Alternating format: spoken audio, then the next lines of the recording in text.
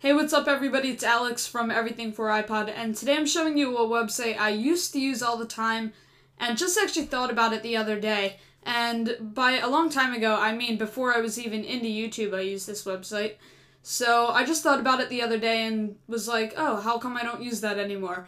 So I started to figure, oh, I'm going to start using that again. It's a really great service, and I thought you guys might want to know about it. It's a really easy way to get to all the websites you use a lot, and it's called Myfav.es. So Myfav.es.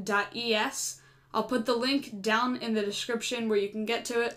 When you get to the page, you see some shortcuts here, but you can go ahead and log into your account to customize it. Now you have a few options. You can log in with Facebook, Twitter, Google, or OpenID. I'm going to log in with Google since that's a service I use the most. And then you just need to click allow, so you don't need to type in anything if you're logged into your Google account. From there, you just go ahead and log in, click allow, and once you're in here, you can go ahead and choose a username. So I'm just going to leave mine the same thing, and I'm making that so you can't see it. I don't want you having my username because I use it for a lot of different things. But then you have the options to import your current MyFaves settings and icons. I'm not going to make my page public just because I don't feel the need to do that. You can set your email address and have the option to send email when MyFaves updates. I'm going to disallow that. I don't want emails. And then you click Make My Account, and there you go. You can visit your homepage, and it says you haven't picked anything, but I'm going to pick some. And here you can go ahead and get some sites to put on. So basically, it's a website where there's blocks on the homepage where you can have your favorite websites to easily get to. So I'm going to add a few here that I visit a lot. So I know that I am on YouTube all the time, so I'm going to add YouTube. I'm also on Twitter a lot, and they also have an alternate Twitter, so whatever icon you like the most. Let's get Facebook.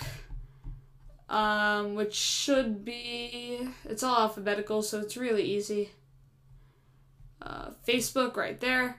So all you do is you just go through, you get some websites that you're on a lot. I go to Amazon a lot. Apple sometimes, but I don't know that I would want that on my homepage. I go to NHL a lot. I'm going to add that. Pinterest. Let's see, let me get one more. Or a few more, actually. Let's see, I go to... I'm going to add Hulu also. And then I'll be done. And of course, you can add whatever you want. But now that I'm done that, I can go ahead to my homepage. And here's all my websites. So you can see there's multiple pages, and it's really customizable. So you can go into site settings down here on the bottom. And there's a little video, an 8-second video that tells you what it is. Again, edit your sites, but you can customize it. So if you like the single row multi-page, you can do a single row scrolling. I like the grid just so I can see everything on one page. So you can choose the number of rows. I'm going to do auto and select that. Icon style, you can choose matte or glossy. I happen to like the matte, and then you can choose your shadows or reflections. I like the float reflect, so I'm going to use that. Then you can choose your background, and I like the wood. And then there's different woods, actually. There's different textures, I guess, for everything. I'm going to go with the birch wood.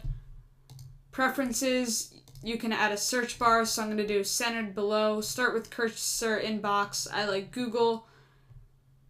And right-click shortcut, I am going to open the icon in a new window. So it's really customizable. You can do 1, 2, 3, 4, 5. So when you hit the number 1 key, and I'll show you what all that is in just a second. But let's go back to my homepage here. So it's really customizable, you can see here. So now I have a little search bar, and my cursor, when I load this page, will automatically be set there. So I can go type something in, hit enter, and it will search it. So let's go back to my faves. And if I hit the 1 key on my keyboard, it will go to YouTube. 2 will go to Twitter. So you can see all that. You can drag the icons and change their position. So that's what that setting did when I enabled that. Each page also has a customize feature, so you can change the URL. But if they don't have the website you're looking for, this is what I really like. You can edit your sites and you can create a fave. So you can get any icon you want. They have a lot of different icons. So I'm going to choose this iMac here. And I'm going to put my website in, techterrier.com. And then you can choose a bunch of different colors. Let me choose, I'm going to go with green. Save it. And now on my faves, there'll be a little Tech Terrier icon there. So if they don't have the website you want, you can add any website. I think this is really great. It just lets you get to your homepage, your favorite websites faster. So what I'm going to do is take this URL. I'm going to go into my Safari preferences or whatever browser you use. I'm going to go to General. Homepage, I am going to set for my faves. New windows, I'm going to open with homepage. New tabs, open with homepage. And then another thing I'm going to do, if you are using Lion, this is really great. Go into General and System Preferences and uncheck this little Restore Windows when quitting and reopening apps. That's a feature they put in Lion that I personally hate. I don't like if I'm on, let's say, Google, and I quit Safari and reopen it. I don't like, not quit it, but if I close it and reopen it, I don't know what I just did. I just blanked out. But it'll always open with my homepage. I don't like when you can see if I disable or if I enable this and I'm on Google. I don't like when I reopen Safari, it going back to Google. I like it to go to my homepage. So I untick that. And that happens with all apps. So Myfav.es, I'll put a link in the description. It's really easy to get to all your favorite websites. I love this. And I don't really know why I forgot about it, but it's an awesome service. Go check it out. Thanks for watching. Don't forget to subscribe, and I will catch you in my next video.